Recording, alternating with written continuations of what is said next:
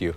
Residents are trying to figure out what these, right here, mysterious translucent creatures are washing ashore at local lakes, and some think they're freshwater jellyfish. Turns out, though, they're an entirely different species, as KCI 9 News reporter Aaron Ariano explains. These blobs are actually large colonies of smaller aquatic creatures.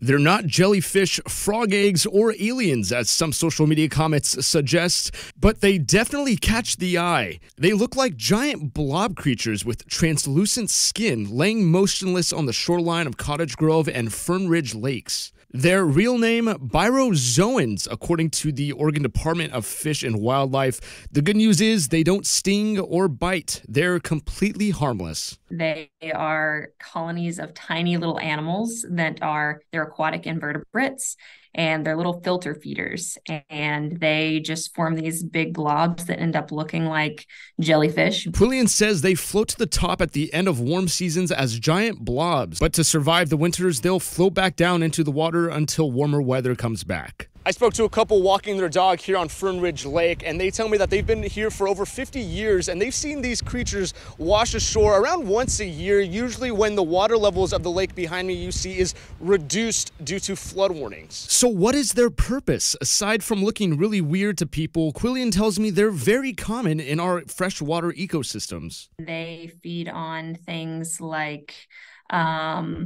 bacteria, other protozoa, and algae. And they also are a food source for other animals, so snails and even some fish and other aquatic insects will eat them. And she says just because they're harmless doesn't mean you should touch them. You shouldn't get sick or anything, or, have to worry about if you get too close or touch them. But with anything, it's probably a good idea to just keep your distance if you aren't sure what it is. So the next time you're enjoying your daily walk along the lake shores, there's no need for alarm. These giant blobs of bryozoans will just lay there until more colder weather approaches. Reporting from Fern Ridge Lake, Aaron Ariano, KCI 9 News.